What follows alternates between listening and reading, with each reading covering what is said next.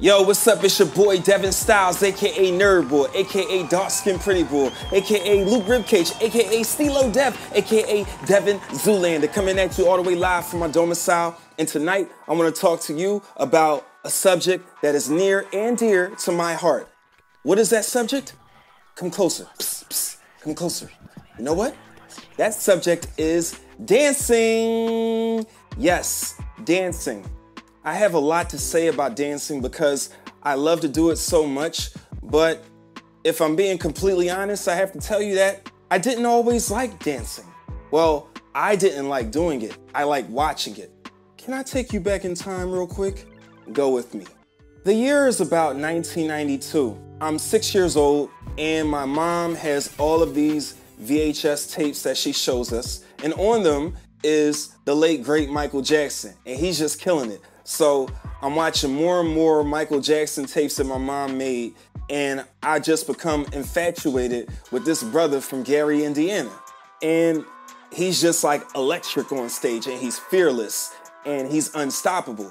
And he's everything that I wanted to be as a dancer. But unfortunately, I didn't really get the dancing confidence that I needed in order to get down, because you know how it is when you dance at parties, at family gatherings, when you're like 9 or 10 years old, your grandmama be in the back hyping you up. Go ahead, baby, go ahead, do that dance that you do. Go ahead, baby, I see you. That's right, hot dog, I see you. Show them what you're working with. Yeah, yeah, yeah.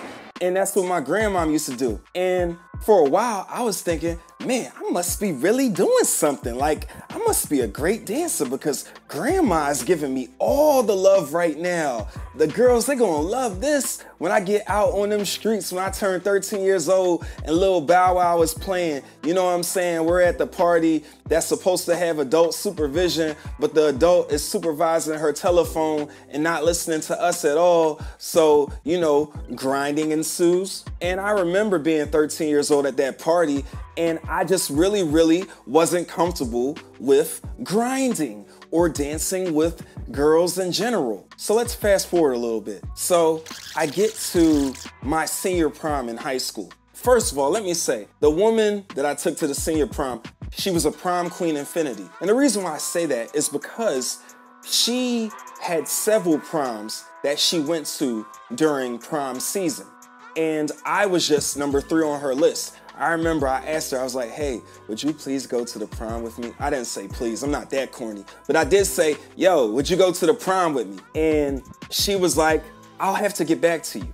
Then after about maybe 2 weeks, her receptionist, her nosy ass best friend, tapped me on the shoulder and said, yes, Janine will go to the prom with you. So I was like in La La Land. Even though I was sloppy thirds, if that's such a thing, I was just so happy that I was gonna get to go to my senior prom. And I took her there, but my uncle had to drive me, which was really demoralizing because in my family, boys are expected to have their driver's licenses before girls do. It's a really sexist concept, but that's the toxicity that I was raised on. And we were always compared to our girl cousins, me and my brother. Oh, well, Tamika and Lakeisha, they got their license. What about you? When you gonna get your license? And I'll be like, I'm working on it. And it was really hard because my dad wasn't in the house. My uncle wanted to teach me how to drive, but he was all the way in New Jersey, and I wasn't that hype, and I was accustomed to riding on SEPTA, which is our public transportation system out in Philly. So, and I didn't have a girlfriend in high school, so I really didn't have a reason to learn. I didn't have the same incentive that my friends might have had back in high school. So we get to the prom. I'm nervous as hell because here goes this beautiful woman, like she's like a real woman, and I'm just like nervous. And finally there's a song where there's some dancing involved, and you know, have y'all ever seen First Kid when Sinbad was trying to teach the little white kid how to dance? Well, that's how I felt when I was at the senior prom, because I had never danced really with a woman before. So it was just like such an experience. So I'm just doing like this, you know, breaking it down real stiff and proper, like I'm Braxton or something. And I'm doing this, but it's not getting it. And then she backs it up on me. And this is like 2004. So this is back in the day. And she backs it up on me, and I'm just standing there like, I don't know what to do. I can move my body like this, but I don't know if she is feeling this shit. So I was just stiff as hell, and there's already enough pressure on guys to have sex on prom night. I knew that that wasn't happening at all. But the least I could do is impress her with my dance moves. But sadly, I was terrible. Then at one point, I remember I started going crazy like this and stuff when Toxic by Britney Spears came on. And I think that was a side of me that went to school at a predominantly white school, and that came out and she was looking at me like I was crazy. But I really like that song Toxic by Britney Spears. I don't know why. It just wasn't a good night. So then fast forward a couple months later, I get to Cheney University. And when I first got there, I wrote a song called The Nerd Boy Step. Everybody started calling me Nerd Boy from that point onward. I won Mr. Freshman in 2004. That was exciting. So I had a little bit of popularity, but I still wasn't comfortable talking to women, let alone dancing with women. So that was still something that was a hang-up of mine. And I remember being around my best friends, and they are Ray, Garvin, Sid, and Jeff. Those were my homies. And they would see me struggling like I was a wallflower. Like, let me tell you, I was basically Got to Give It Up. Does anybody know that song by Marvin Gaye, Got to Give It Up? I lived those lyrics.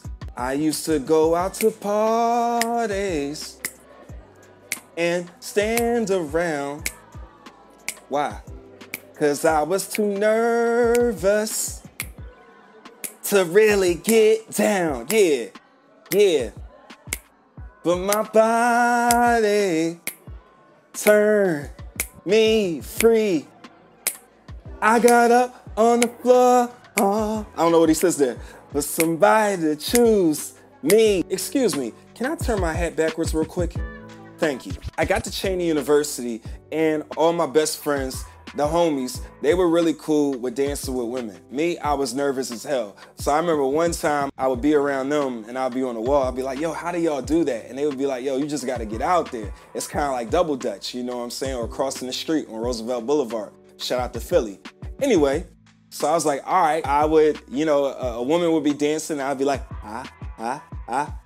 and for some reason, that just wasn't working for them, you know what I mean? It just wasn't working. So I don't know.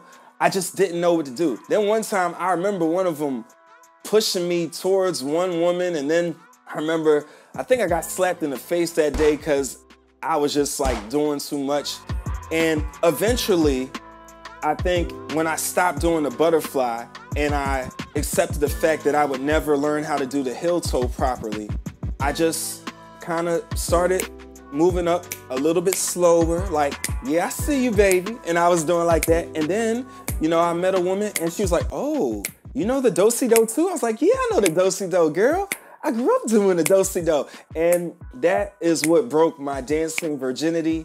And I'm so glad that I was able to do that because I needed to. I needed to conquer that hurdle. Now I have to admit that everything I learned about dancing was kind of like the movie Hitch, where Will Smith teaches Albert Brenneman how to dance. He said, no, this is where you live.